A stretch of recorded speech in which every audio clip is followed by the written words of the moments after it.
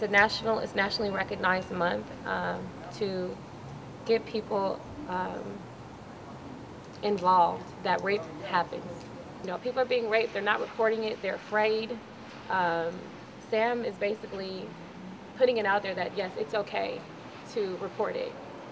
And yes, you are a victim. No one asks to be raped, nobody asks to be harmed. And it's happening, and people need to be aware of it. I wasn't aware of it in high school. Rape was something that I saw on TV.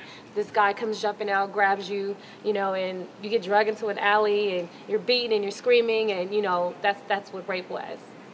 I get to the Navy. I take this Veterans Affairs, this Victims Advocates class, and I learned that it's your friends that are doing these things to you. It's loved ones, it's people at home that you thought loved you or cared about you, and that's where most of these rapes are occurring.